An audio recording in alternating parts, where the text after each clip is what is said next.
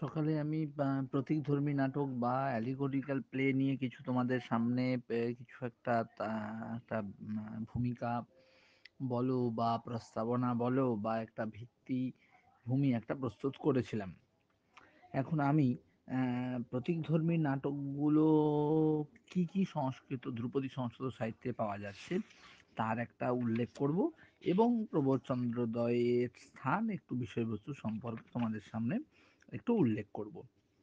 প্রতীকধর্মী নাটকগুলোর মধ্যে অন্যতম তো অবশ্যই শ্রীকৃষ্ণ জ্যোতি মিশ্রের, যেটা আমাদের পাঠ্য, শ্রীকৃষ্ণ জ্যোতি মিশ্রের প্রবোধচন্দ্রদয়, এতে কোনো সংশয় নেই।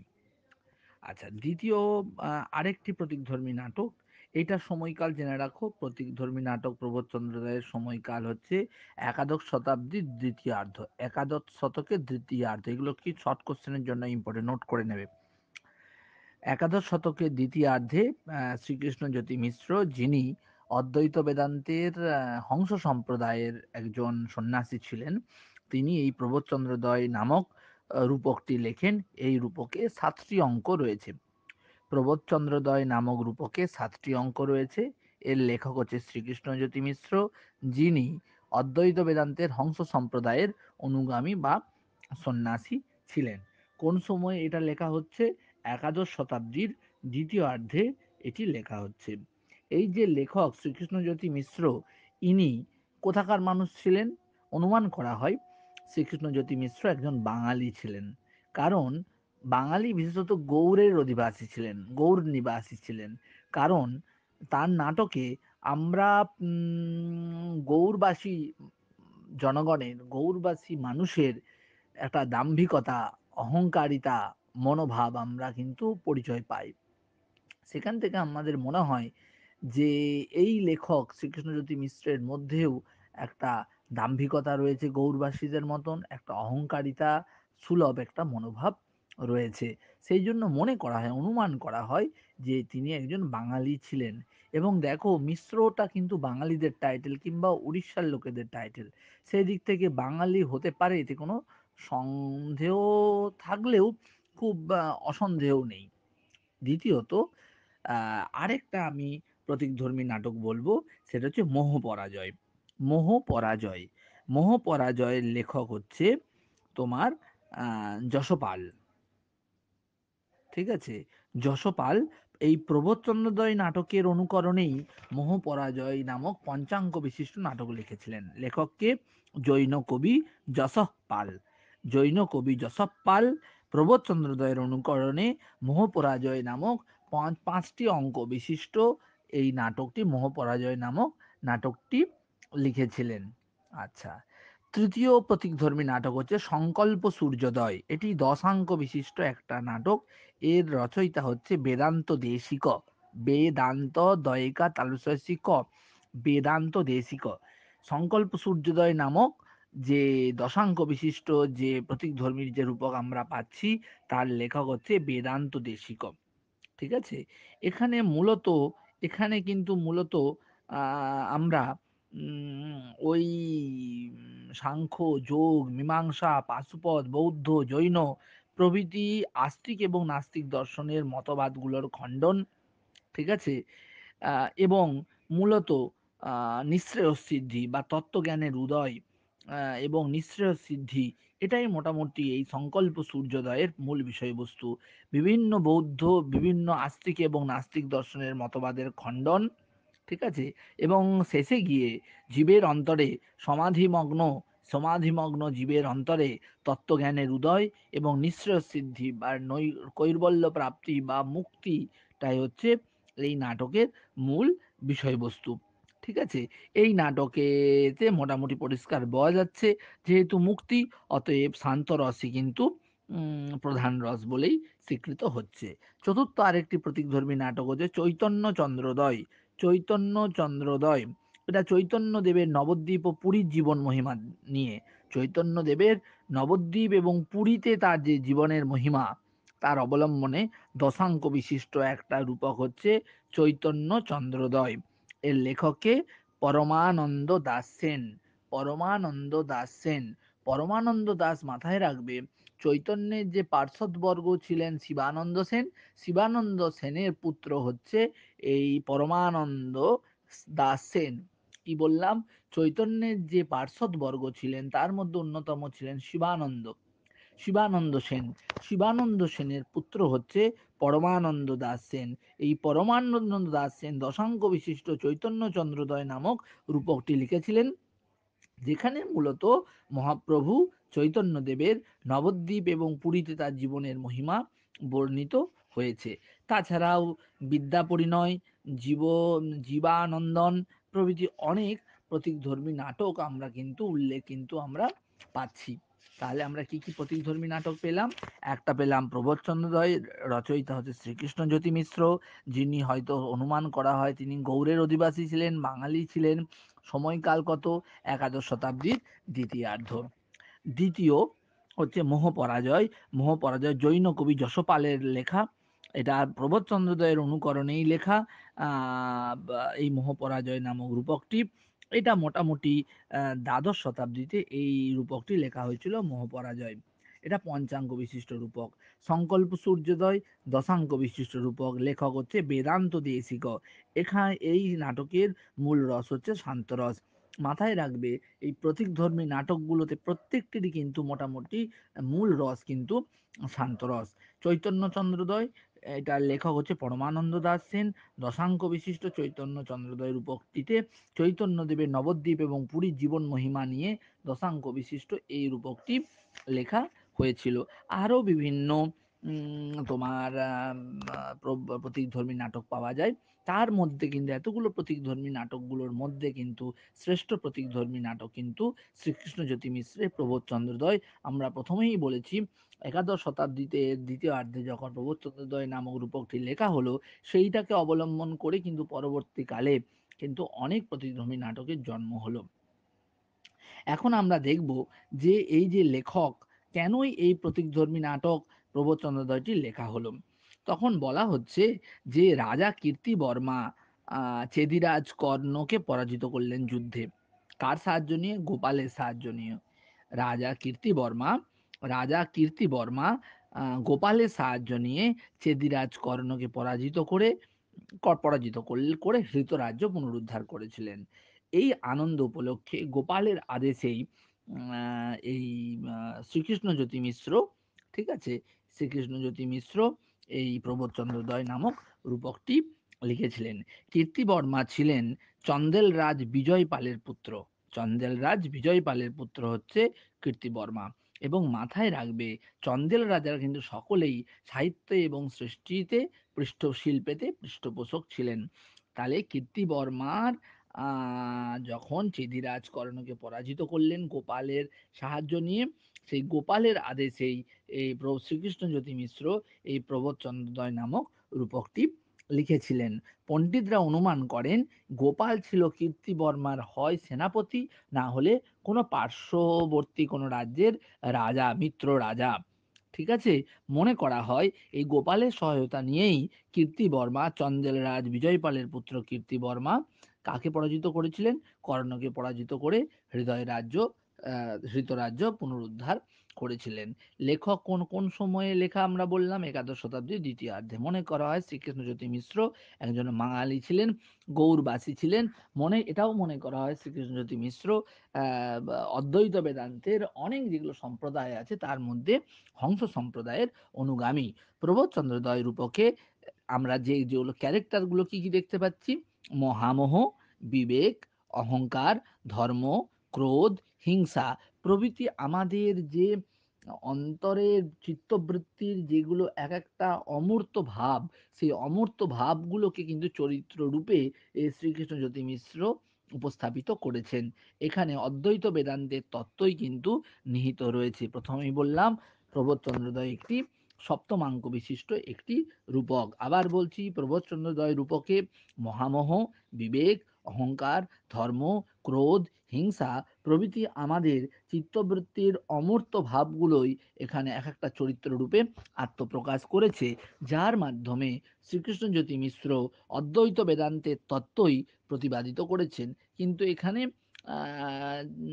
চারবাক বৌদ্ধ, জৈন থেকে সাংখ্য, যোগ, পাশুপত প্রভৃতি আস্তিক এবং নাস্তিক দর্শনের সূক্ষ্মাতি সূক্ষ্ম তত্ত্বরাজি এখানে উপস্থাপিত হলেও কিন্তু মূল তত্ত্ব যেটা প্রতিপাদিত করতে চেয়েছেন শ্রীকৃষ্ণজ্যোতি মিশ্র, সেটা হলো অদ্বৈত বেদান্ত। এই নাটকের মূল রস হচ্ছে অবশ্যই শান্তরস, কিন্তু তার সাথে সাথে এখানে কিছু কিছু হাস্যরসেরও কিছু কিছু উল্লেখ কিন্তু আমরা পাচ্ছি। আচ্ছা, এরপর আমরা দেখব সাতঙ্ক বিশিষ্ট এই যে প্রবর্তনদ্বয় রূপক, তার কাহিনীটা একটু জেনে নেবার চেষ্টা করি। এখানে আমরা দেখতে পাচ্ছি মনের দুই পত্নী। মন, আমাদের যে মন, সেই মন হচ্ছে একটা ক্যারেক্টার, এখানে একটা চরিত্র। মনের দুই পুত্র নয়, সরি, পত্নী।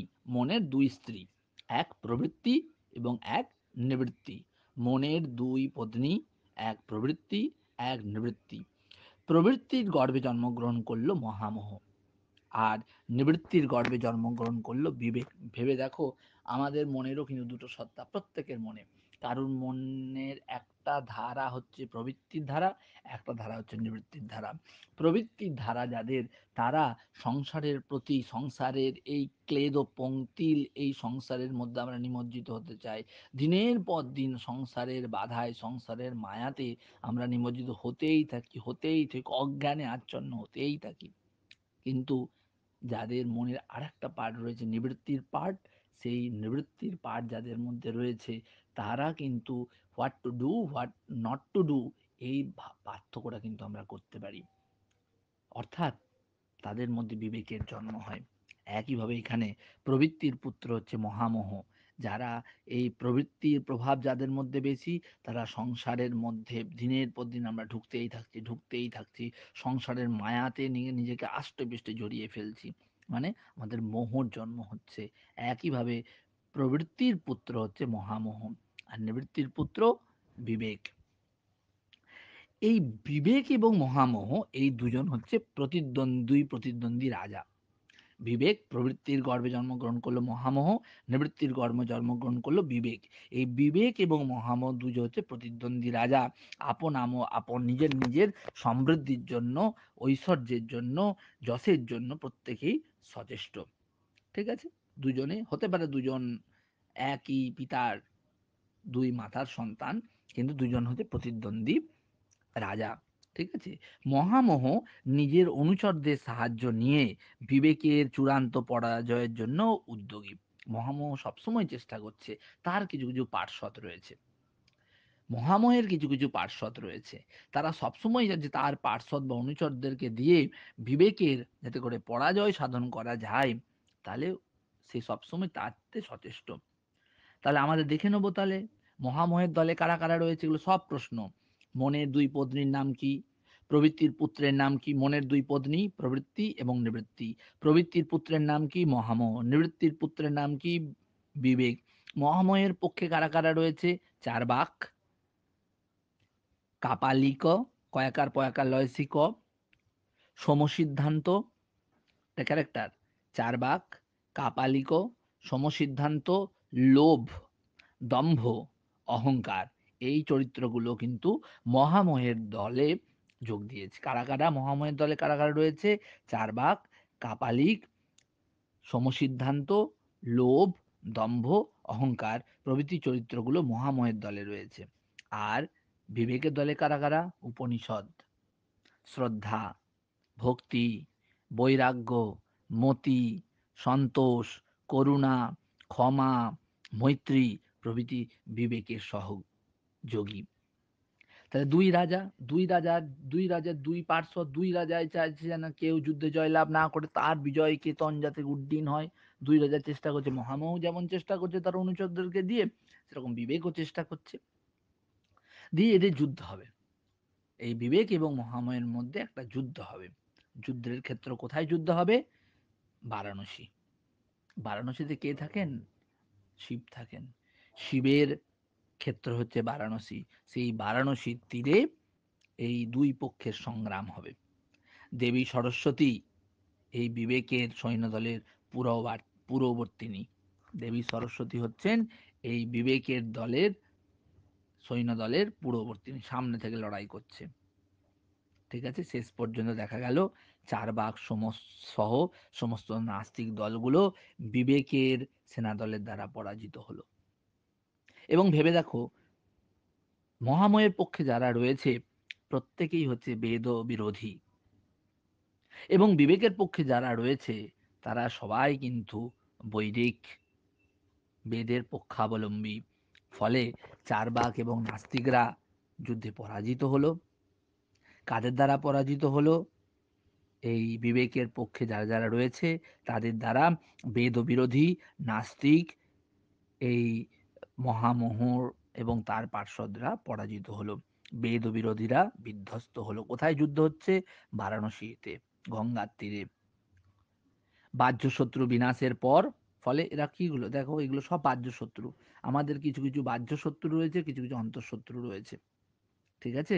বাহ্য শত্রুগুলো পরাজিত হয়ে গেল সব। কারা কারা বাহ্য শত্রু? এই চার্বাক, এই নাস্তিক দলরা হচ্ছে বাহ্য শত্রু। কিন্তু আমাদের কিছু তো অন্তঃশত্রুও রয়েছে। কাম, ক্রোধ, লোভ, মোহ, মাৎসর্য। কটা? কাম, ক্রোধ, লোভ, মোহ, মাৎসর্য। পাঁচটা তো কামাদি রিপু রয়েছে। কিন্তু শেষ পর্যন্ত দেখা গেল বাহ্য শত্রুরা তো বারাণসীর তীরে পরাজিতই হলো যুদ্ধে বিবেকের সাথে। অন্তঃশত্রুগুলো কাম, ক্রোধ, লোভ, মোহ, মাৎসর্য, এরাও কিন্তু পরাজিত হলো।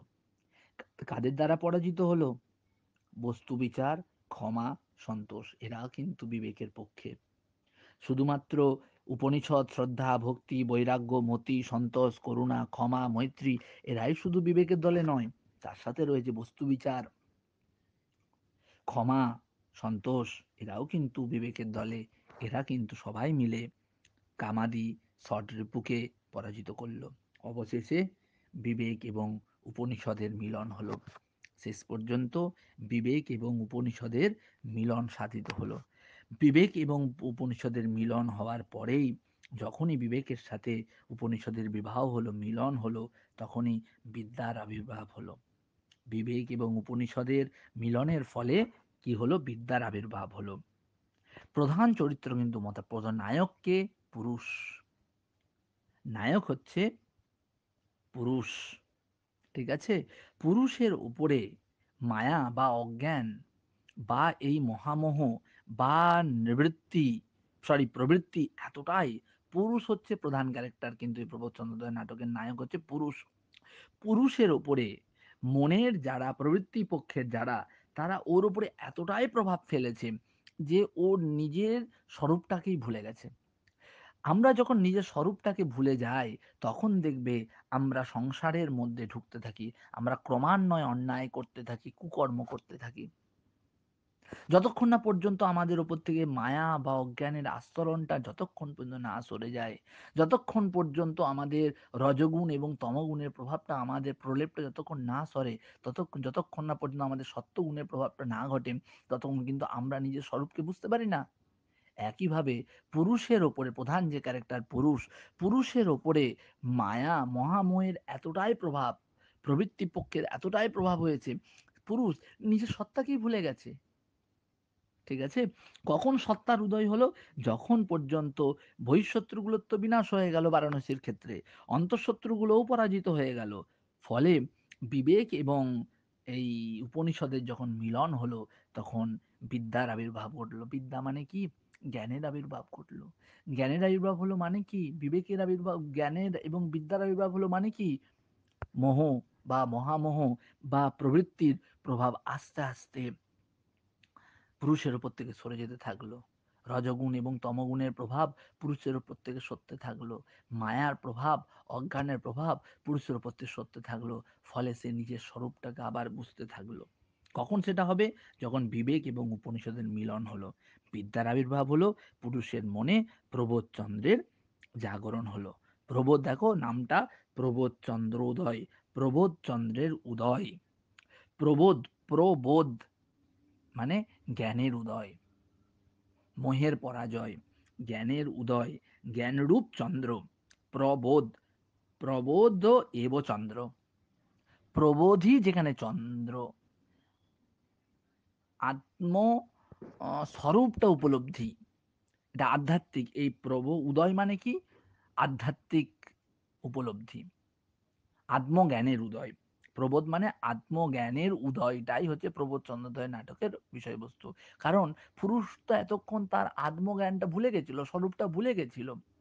যখন নিবৃত্তি প্রবৃত্তি পক্ষে সবাই পরাজিত হলো, অন্তঃশত্রু বহিঃশত্রুগুলোর বিনাশ হয়ে গেল, যখন বিবেক এবং উপনিষদের মধ্যে মিলন হলো, তখনই কিন্তু পুরুষ আস্তে আস্তে পুরুষের ওপর থেকে রজতম গুণের প্রভাব সরতে থাকলো, মোহ এবং অজ্ঞানের প্রভাব সরতে থাকলো, মায়ার প্রভাব সরতে থাকলো, পুরুষ নিজের আত্মস্বরূপ উপলব্ধি করতে থাকলো, আধ্যাত্মিক জাগরণ হলো।